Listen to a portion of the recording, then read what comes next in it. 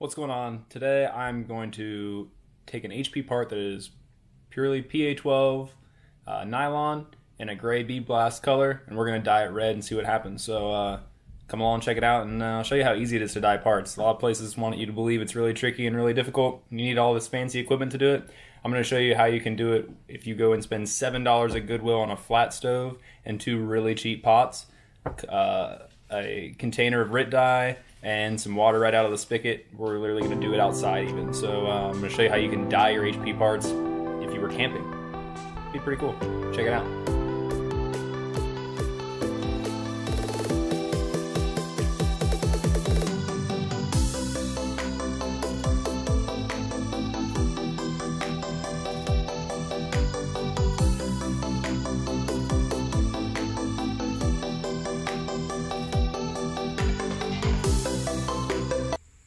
All right, here we are outside. I got a couple of these supplies set up for you already. I'll kind of show you real quick.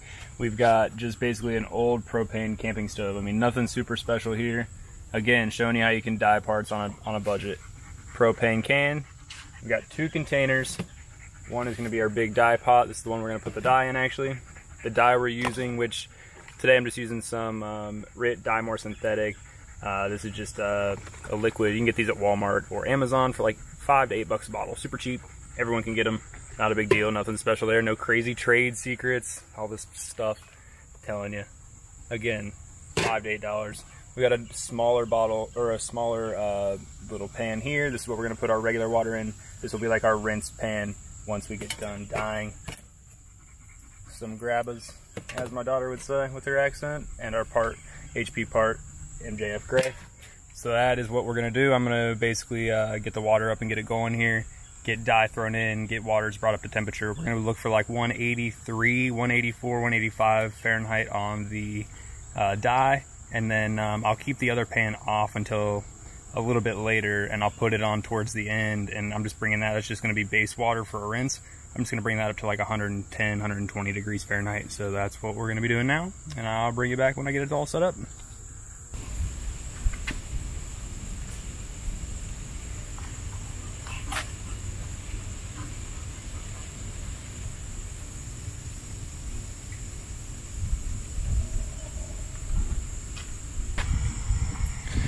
All right, so we've been on the heat for about 4 minutes. You know, it's still I can still touch it. Nothing too crazy, but it is it's not cold anymore. Things are starting to warm up, so we should be I would say probably about the 10 or 12 minute mark on here. It'll probably be pretty close. We could throw the dye in and you know, get going. So we've had the water's been on the heat for maybe 10 or 12 minutes now, and that's about long enough to where you're going to start seeing these little bubbles. And so when you start to see these little bubbles at the bottom, you know, I mean, we've all made macaroni and cheese before. I mean, you see the little bubbles, you start to get excited. It's almost time to put the noodles in. I mean, we're talking the same stuff here with these types of parts. So now we've got it up to temperature, I'm going to go ahead and add in some of the dyes. And, you know, you want to make sure you shake up these dyes really, really well. If you don't want to get some dye on your fingers, you should probably put some gloves on, because I promise you it will happen. We were out here tie-dyeing a bunch of shirts yesterday, and there's always that one person that's like, I'm cool, I don't need gloves, and then when it's all said and done, their hands are just covered in dye.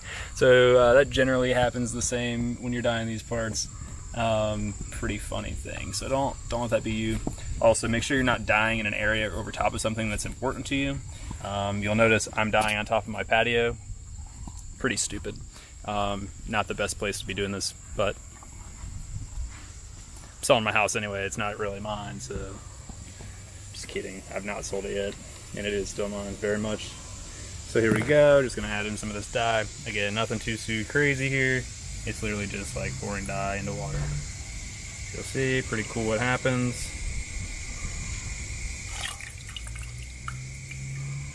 So that's one whole bottle there.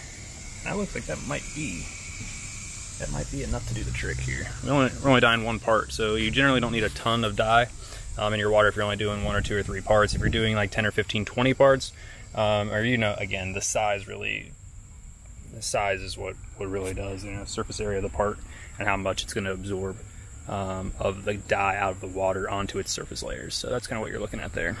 So this is what it looks like after you've added the dye.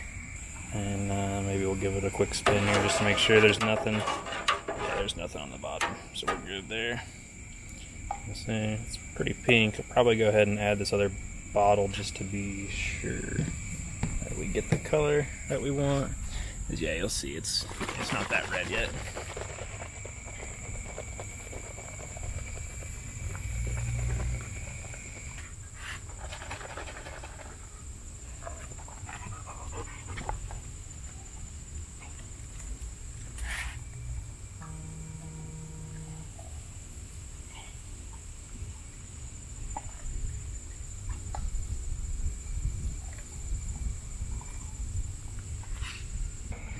Just trying to get out any streaks, if there's any bits of powder or anything like that that didn't get mixed up real well. We're just trying to make sure we get those so that we don't get those streaks on our part. What you don't want is if you have like little granules of powder. Some people use powder for their dye instead of the liquid. And you know, if they don't get all the powder mixed in really well, you'll get the powder will create like a sheen on the top of the liquid. When you drop your parts in, they get that line, they get like, it's funky. So something that we do here. Yeah, pretty good red. I mean, matches the Coleman red on the camp stove pretty close. So you know, it's not going to be a bright red part because the part that we're dyeing is dark gray, but if this was a white SLS part, you'd get a pretty poppin' red. Again, this color is called Racing Red. It is from Rit Dye. $5 to $8 at Walmart. No trade secrets here, man. Basic stuff. Basic stuff. It's actually all in most of the manuals. All the stuff's online. I'm really not showing you anything that you can't find online if you just literally Googled how to dye SLS parts or 3D printed parts, things like that. So I just want to put it together in one easy video for you guys so you can kind of see it all and not have to dig too hard on the internet. But it's all out there. This is all public knowledge. Alright, here we go, part in. Now you want to be careful with this. I probably shouldn't just drop it in there because it's going to make a big splash. So I'll grab the part with my little tongs and we'll drop it in like this. I'll just show you like real quickly how it looks. You just do a quick dip. So again, you see you're not getting a lot of red soaking in yet. But we'll let it kind of hang out in there for a little bit. And we'll check back later. Alright, our part's been in the dye for about 12 minutes now, so I'm going to go ahead and put on this other auxiliary pan. So this is just like a little rinse pan.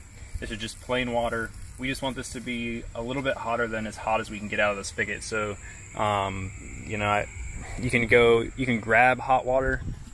You can grab hot out of your hot water, and it's probably going to be pretty close. You could get away with it if you didn't want to do a double burn setup like this.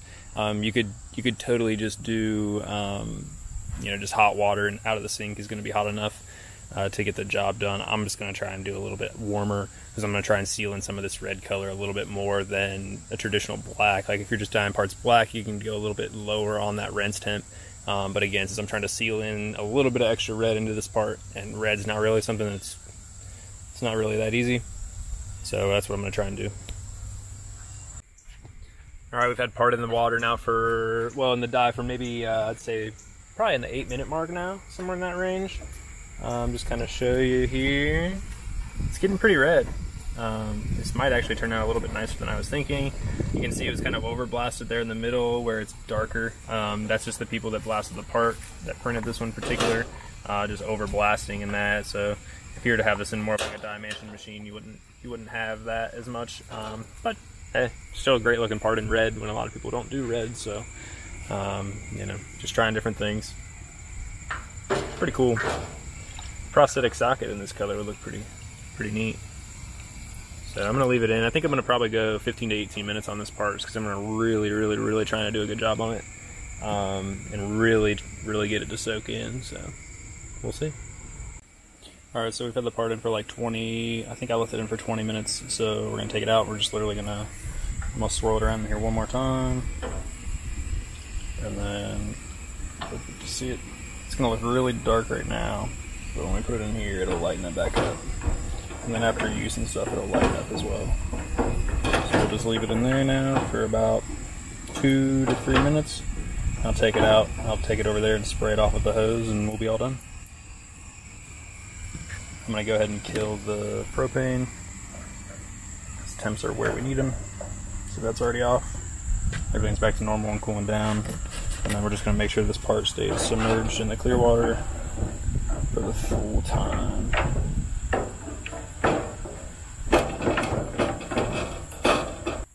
Alright, got the part out, got it rinsed. I didn't show you the rinsing because it's literally just holding apart under some water. Pretty stupid. There you go. Some cool sunlight. You can see it starting to dry here, so it'll dry and that'll spread out and you'll get that lighter color that it'll end up being. Starting to dry out a little here. You can see it in the sunlight, it's kind of soaking up that water real quick here. Kind of see it come to... Oh, go away.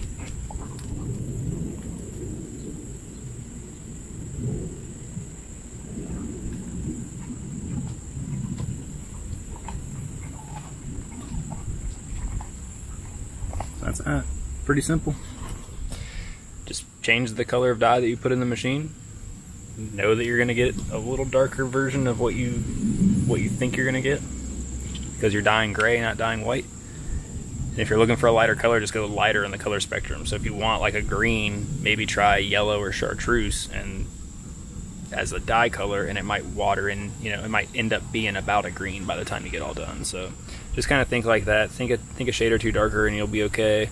Don't try and match a Pantone or anything like that. Like, you're just not gonna. Good luck. Call Dimension, but I don't have fun. So yeah,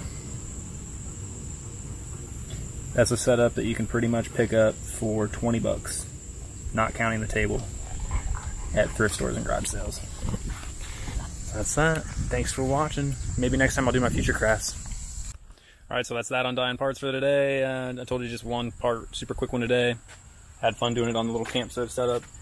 You know, this is not how I usually dye parts. I'm just waiting to move out of state. I've got like 3 weeks left here in Ohio, so I wasn't going to spend a ton of money to be able to dye a certain part. I literally had all these items in my camping equipment in the basement, so went out, grabbed a couple bottles of dye, and you make do with what you have. But I figured it'd be a really cool video, and you know, haven't been able to really post a lot lately because I've been kind of waiting to move and in transition, so I thought this would be a really fun way to kind of you know, come up with something to share with you guys. But I also think it's pretty cool, you know, if you're ordering parts from people and you just need to hit a color, you know, you can actually do that. So yeah, no trade secrets here. We love to share. This is all stuff you can find on the internet.